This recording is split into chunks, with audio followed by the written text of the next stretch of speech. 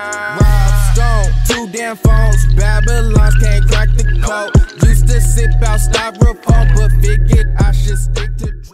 Hello everyone, Dave here back again with another video, and today I'm going to show you how to check the real battery capacity onto your Android phone. So over here you'll be able to see everything that is happening onto my phone's display. So first of all, we're going to head to the Play Store, and then we're going to download the ES file explorer so that we can go into the system files. So these are really simple steps that you just have to follow. So download and install this application, then open it, and then follow this path over here. So you'll be greeted with this page. Then click onto the top where there is this little micro SD card.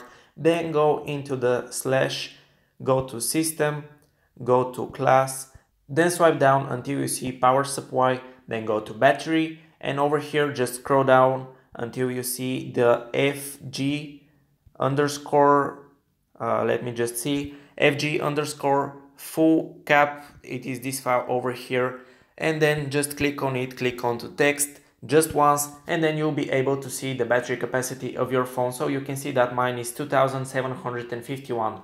And if you want to check how many cycles your battery has have gone already, you can go to this file over here, FG underscore cycles. Just open it, click on text, the same thing just once, and you can see that my phone is on 38 cycles.